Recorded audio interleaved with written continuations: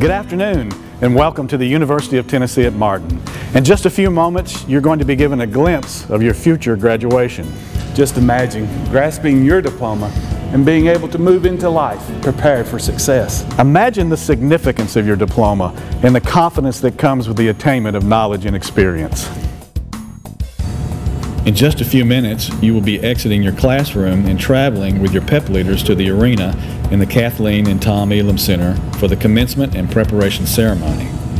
This is a very special ceremony designed to introduce you to our university leadership, to our traditions, and to the First Year Initiative program.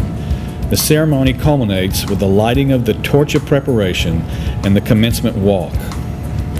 We will be joined at the ceremony by 73 alumni who are representative of each year that we have graduated students from the University of Tennessee at Martin.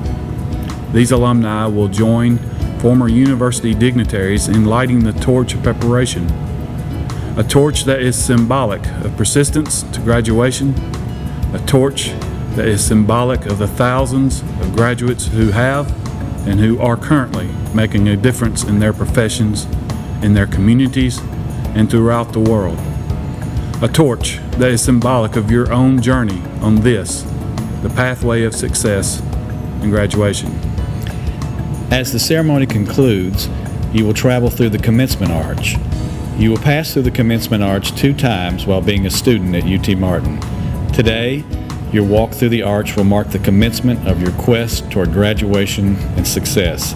The second time you pass through the arch will be at your own graduation as you begin your career.